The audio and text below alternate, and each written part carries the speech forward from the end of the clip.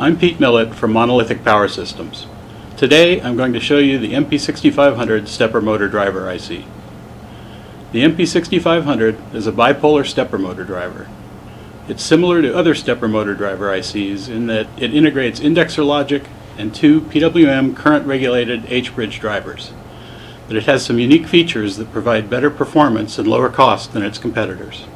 The MP6500 is available in a 28-pin TSSOP package or a 5mm by 5mm QFN package and can deliver 2.5 amps peak output current.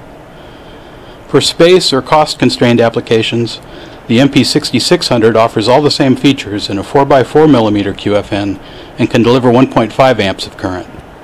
Both parts operate from a single supply voltage from 4.5 volts up to 35 volts. One of the distinguishing features of the MP6500 is that it doesn't need external low-side sense resistors. Measurement and control of winding current is inside the IC using a lossless measurement technique developed by MPS. A small low-power resistor connected to the iSet pin is used to set the desired peak current. Sensing the current inside the IC allows the current regulation circuitry to monitor the current at all times. This allows much more accurate current regulation and removes any requirement to tune the decay mode to optimize performance for each application. In conventional drivers that sense the winding current using an external shunt resistor, the current is measured only during the PWM on time. During slow decay, there's no current flow through the shunt, so current cannot be measured. In fast decay, the sense voltage is negative, which can't be measured by most stepper ICs. Since the current control circuitry is blind to what the current's doing in decay mode, current regulation suffers, resulting in poor motor performance. Here we're using an MP6500 to drive a stepper motor using 1 amp peak current from a 12 volt power supply in 1/8 step mode. You can see the PWM current ripple, but even when we vary the motor speed, the current remains in good control, approximating a sine wave. Now we're running the same motor under the same conditions using a popular conventional stepper motor driver IC. To optimize the current waveform and get quiet operation,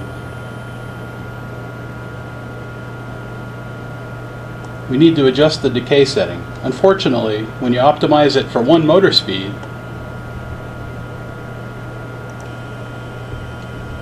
if you run the motor faster, the current goes out of control. If we optimize the decay setting at this higher speed,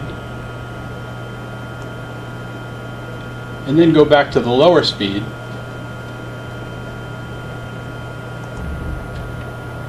we see lots of current ripple.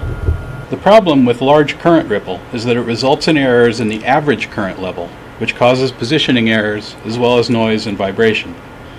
You can see in this waveform that the average current level is much lower when driving the current towards zero because the current's not being sensed during the PWM off time. The MP6500 avoids these problems by monitoring the current during the PWM off time as well as during the on time.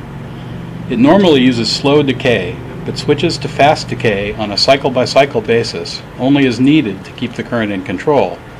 This minimizes current ripple and average current errors. As this waveform shows, when the current through the winding needs to be decreased as a result of a step command, the MP6500 operates in fast decay until the current's driven below the desired level. Because of this, the winding current can never rise out of control. The MP6500 is a new generation stepper motor driver IC that provides better performance than its legacy stepper motor drivers at a competitive cost. For more information on this or other MPS motor driver ICs, visit www.monolithicpower.com.